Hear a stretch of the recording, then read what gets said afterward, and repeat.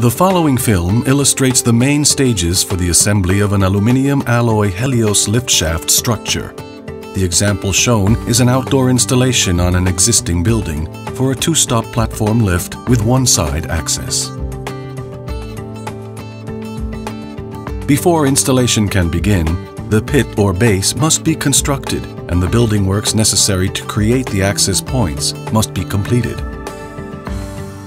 Before starting installation, check the contents of the kit against the packing list. The manual and design drawings in the kit provide useful reference during installation. The first step is to place the feet on the bottom of the pit. Once the square nuts that will be used to secure the crossbeam have been fitted into the grooves on the uprights are fitted onto the sleeves on the feet.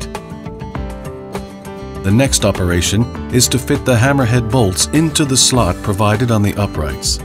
Then fit the flat washer and the M10 nut. Tighten the nut firmly with a maximum torque of 30 Newton meters. Now it is time to build the first ring at the bottom of the pit. Place the threshold crossbeam at the correct height and secure it to the upright using the single bracket.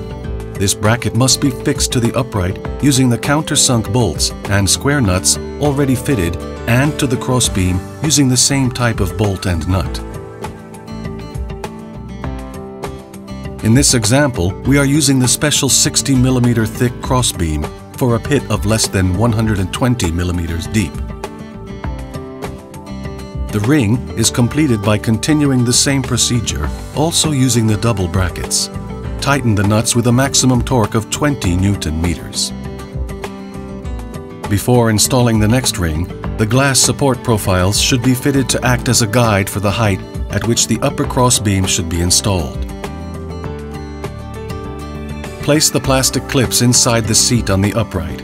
If necessary, open the clips out by hand to prevent them from sliding down towards the lower crossbeam. Press the glass holding profile onto the uprights until it snaps into place. The operation described for the ring in the bottom of the pit is then repeated for all the following rings in the first few segments. Before continuing with the installation, refer to the technical drawing to check the length of the upright segments to be used. To connect the following uprights, use the sleeve, which must be secured at both ends with two hammerhead bolts, washers and nuts, which must be tightened to up to 30 Newton meter. First, check whether one or more square nuts need to be fitted into the seat on the uprights, ready to fix crossbeams in line with the upright joint. Then continue assembling the structure until completed.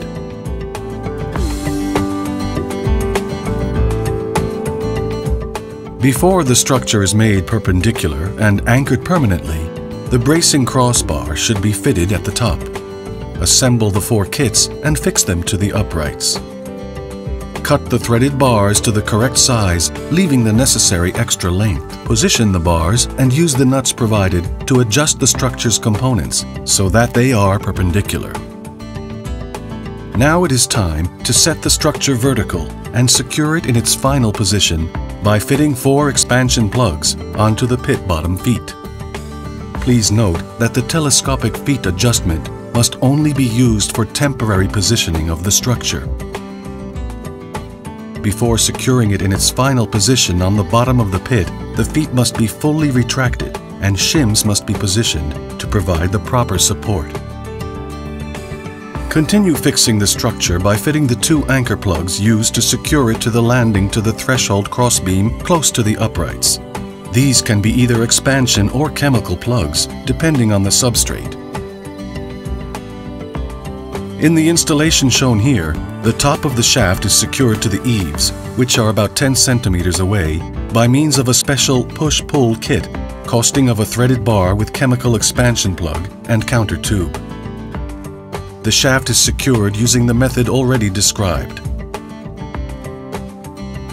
If required for the specific installation, a variety of structural reinforcement options are available. including struts, crossbars, and bracing beams. On the installation shown here, a special telescopic tie is used to secure the free rear uprights. After making the necessary holes in the uprights, assemble the two parts, position the tie at the specified height, and secure it to the structure using the set of metal fasteners provided. Once the telescopic ends have been adjusted, fixing to the building is completed using expansion or chemical anchor plugs, as is suitable. A mounting plate system is also available upon request. The shaft is now vertical, perpendicular, and permanently secured to its base and the building. The roof structure is delivered pre-assembled. To fit it correctly, first insert the hammerhead bolts into the holes provided on the wings, solidly mounted on the underside of the roof. Then fit the roof, making certain that it slopes in the right direction. Fit the heads of the bolts into the seats provided on the end crossbeams. Then tighten the nuts to a maximum torque of 30 Nm. Before installing the elevator, the drive system side enclosure panels should be mounted to avoid any possible interference with the travelways and the mechanical components. This is not compulsory, however, and different strategies may be preferred on a case-by-case basis. One distinctive feature of all Donzelli lift shaft structures is that all enclosure panels and accessories are installed within the shaft itself, a particularly important factor when shafts are positioned indoors next to staircases. The sequence shown is used to install a blind panel flush with the outside of the shaft at the bottom of the structure. Fit the blind or glass panel, fit the seal, supplied on reel, onto the snap-on glass holder profile and use the profile to secure the panel on all four sides. Follow exactly the same procedure to fit the other enclosing panels in the other openings on the drive system side. The drive system can now be installed. Before the floor doors are installed, the special threshold holder profiles must be fixed to the crossbeams using self-threading screws. Then fit the lift doors. Once the doors have been fitted, all the other shaft enclosure panels can be installed. Following as an example, we show the installation of an over-door glass panel, flush with the inside edge of the shaft structure. All Donzelli lift shaft structures are single-clad. This means double cladding is not required. In addition, the HELIOS model shown here is fitted with a special reversible glass holder profile, which allows the enclosing panel to be fitted flush with the inside or outside of the shaft. Fit the glass holding strip fitted with the seal and position the glass.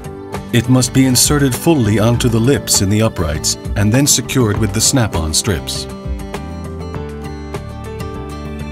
On request, snap-on strips can be fitted on all crossbeams, even for glass panels fitted flush with the outside of the shaft, and special wiring raceway guards can also be provided for the uprights.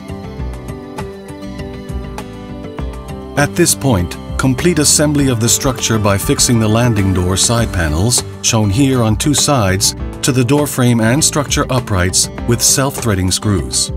It is important to bear in mind that these panels are not structural elements that support the doors. The doors must be suitably connected to the structure crossbeams. Installation of the frame is now complete, and assembly of the lift can be completed. The HELIOS model is available in various finishes, with which different types of glass can be combined. Following are some examples. Natural anodized finish and clear glass. The entire RAL range is available. Here is a solution with the shaft structure in RAL 8016 and bronze-colored glass, and a RAL 3001 structure with milk white glass. The new silver polish finish, here with stop-sole reflective glass.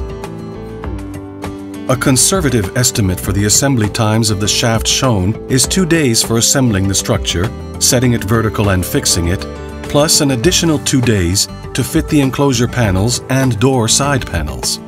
The basic assembly team requires 2 people.